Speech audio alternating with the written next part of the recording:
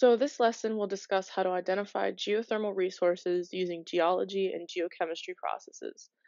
The corresponding chapter to this lesson is Chapter 6 in the Glassley book, and the motivation for learning this topic is to explore the ways engineers and geologists identify possible geothermal energy sites. First, we're going to talk about the different types of geological settings used to identify geothermal resources. While some geothermal sources produce obvious surface manifestations, such as geysers, boiling mud pots, steaming pools, and fumaroles, others leave no physical mark on the surface, and they're called hidden resources, where they require more in-depth studying, such as geochemical, geophysical, and statistical techniques to help assess the region's thermal resources. Some of the obvious surface manifestations are seen in the forms of fumaroles and boiling mud pots. The first picture shows a fumarole in Iceland, which is a crack in the crust that emits steam and gases.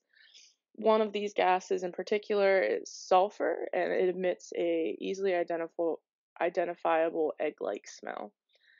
Another one that you can see in the second picture is a boiling mud pot, where it's exactly what it sounds like. It's just a giant a giant hole of intensely heated mud that is so hot that it starts to boil. And this picture was taken in the Lassen Volcanic National Park in northeastern California. So, getting into the exploration processes, once a resource is identified, the process of further exploration has to begin. The engineers and geoscientists come in and start analyzing existing geological information, such as geologic maps, drill records, and other surface features in order to identify a target region on which to perform the more in-depth field studies, which come in the form of geochemical and geophysical surveys. And even more advanced, the aeromagnetic, resistivity, and remote sensing, which cost a lot of money and involve very complex types of sensors and drilling. So to classify the geothermal environments, there are obviously the active geothermal resources that are known to possess active geothermal potential. These are usually found in volcanically active regions and geyser fields and just obvious places where there is heated water underground. Although some regions do not possess these visibly active heat source reservoirs, such as Imperial Valley, California, and that is when we need to get into the geophysical surveys to determine whether regions have the potential for geothermal exploration. One way to classify these geothermal systems is by the Brophy type physiographic feature classification system. It's divided into types of systems A, B, C, D, and E, and F. They are classified based on their topography, the depth that the resource is located at from the surface, different surface manifestations itself, and the permeability of the rock. This classification system was developed by the former president of the Geothermal Resources Council, Paul Brophy, and the whole point is to focus on the physiographic features rather than the structural features. So the first type of structure is the isolated continental volcanic centers, and they are called Brophy type A. These are typically active or recently active volcanic systems that are geographically separate from other volcanic systems, which means they are isolated. They're not connected in a giant volcanic chain such as Hawaii. Diverse types of volcanic rock systems and their surface manifestations come in the form of hot springs and pools in mountainous regions. These resources are usually buried at a moderate to deep level underground, and they are not too common source of geothermal energy. The picture that I've chosen to show is from El Chicon volcano in Mexico, and you can see that there are some obvious surface manifestations such as the steam geysers and hot spring. So the andesitic volcano, type B, is a geothermal resource that is abundant in mountainous regions in close proximity to ocean basins. Andesite volcanoes are considered to have excellent potential for geothermal resource development. They are found at moderate depths between 2,000 meters to greater than 4,000 meters, which is considered a deep resource. They form stratovolcanoes, which is like the obvious surface manifestation. These stratovolcanoes are tall and conical in shape. They are the classic type of volcano that everyone thinks of when they think volcanoes, such as Mount Fuji in Japan. Some hazards of these andesitic volcanoes are large ash eruptions, avalanches, and extreme earthquakes. Down below, we have just a schematic of a stratovolcano erupting, where it forms a crater, the lava flows out, and there's the conical shape and the steam and ash that can act as a hazard of being around these surface manifestations. Brophy type C is called a caldera, and they are typically magma reservoirs of a large volcano that has erupted through a series of large eruptions, and the empty magma reservoir has then collapsed, forming that central depression surrounded by a circle of higher topography. The depth that the geothermal resources are typically found is within 2,000 meters of the surface, and that's considered a relatively shallow depth resource.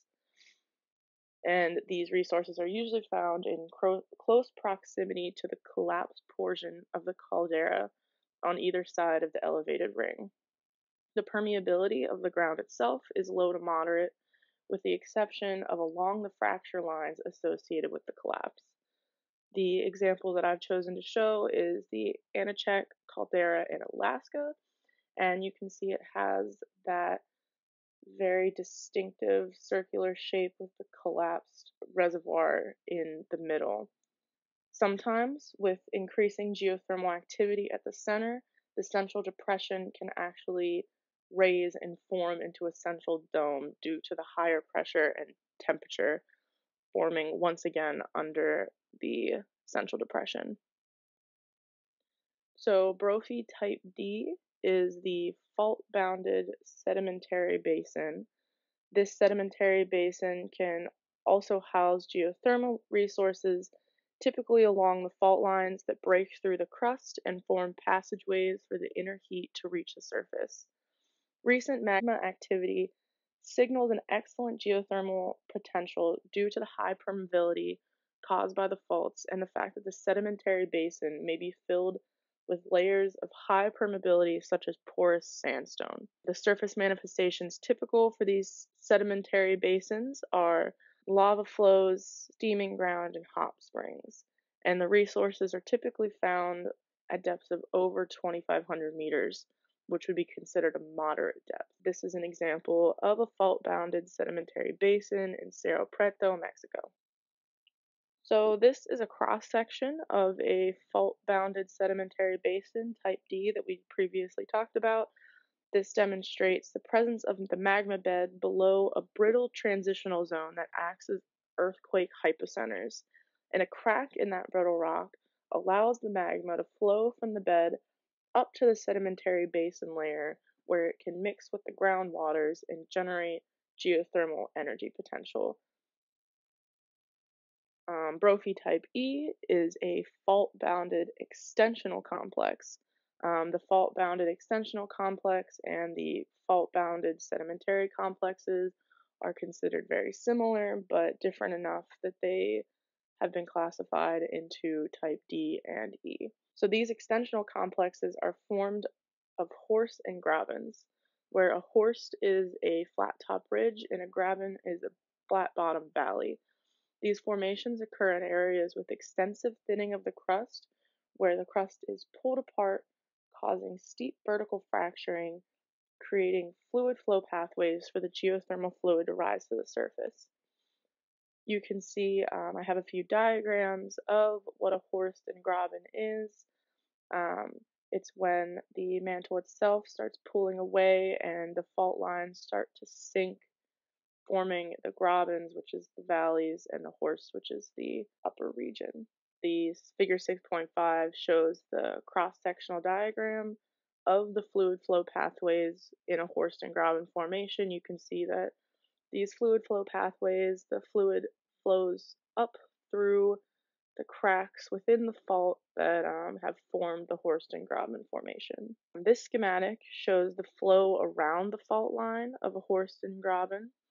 The surface water flows downhill with gravity into the fault zone at the base of the mountains, where the water descends further and is heated by the buried heat source. The buoyancy forces allow the heated water to return back to the surface and emerge as hot springs. The temperature of these hot springs is directly related to the proximity of the spring to that heat source.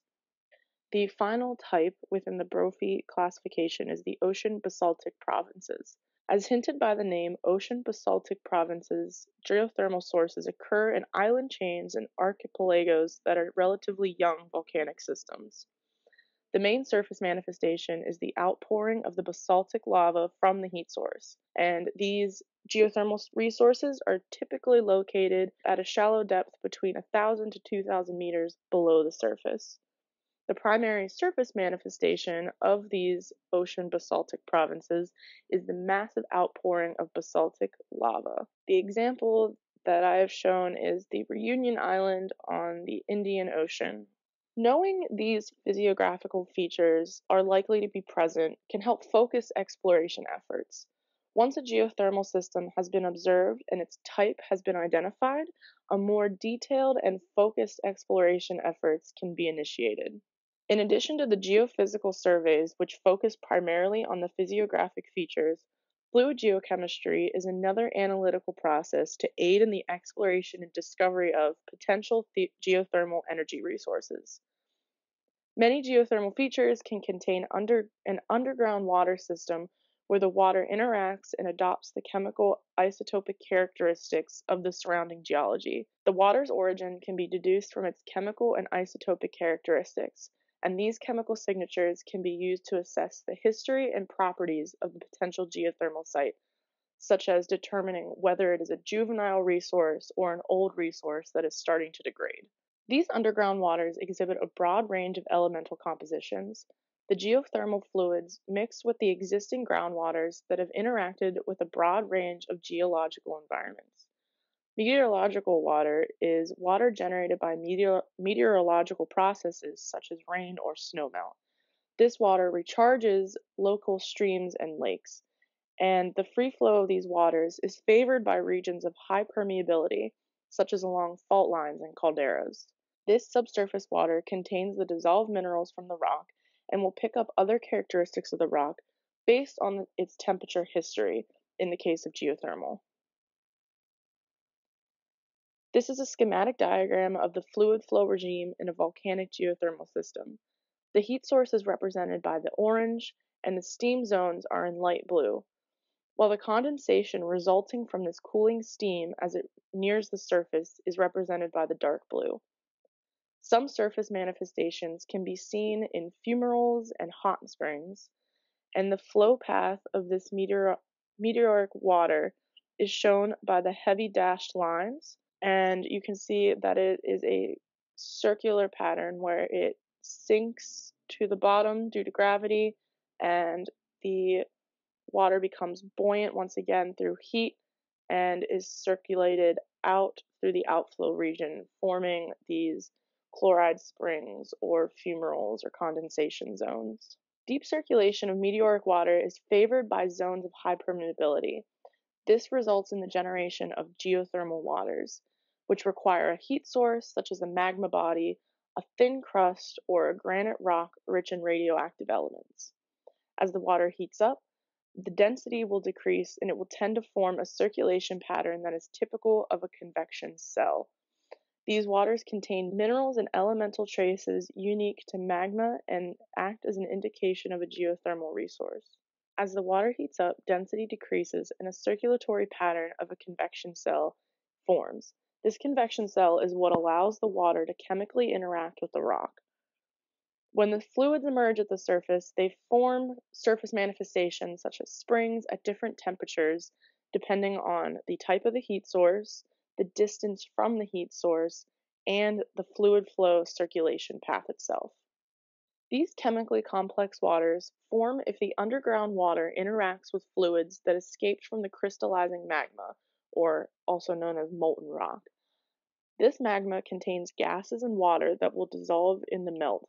As the rock hardens, the gases that are incompatible with the crystallizing structure of the hardening magma will concentrate in the remaining melt. Examples of these gases are hydrogen sulfide, hydrochloric acid, carbon dioxide, and helium. The remaining melt will reach a certain saturation level, and the gases will migrate out of the melt into the surrounding rock formations, also called country rock.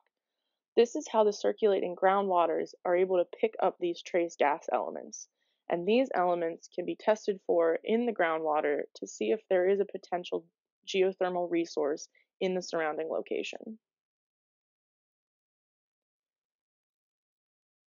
The chemistry surrounding the geochemical testing is complicated, and a more in-depth look can be found in Chapter 6 of Glassly. The chapter goes into further detail about the isotopic traces and the equations and analytical procedures used to determine the suitability of a geothermal resource. I believe this is out of the scope of this presentation, but I encourage you to read more about it yourself. So in conclusion, there are numerous techniques that must be employed to locate a decent geothermal resource. We first must begin with using the available geological and physiological information from existing drill records or geographical surveys. We then must test the groundwater for geochemical traces of magmatic gases and isotopic presence.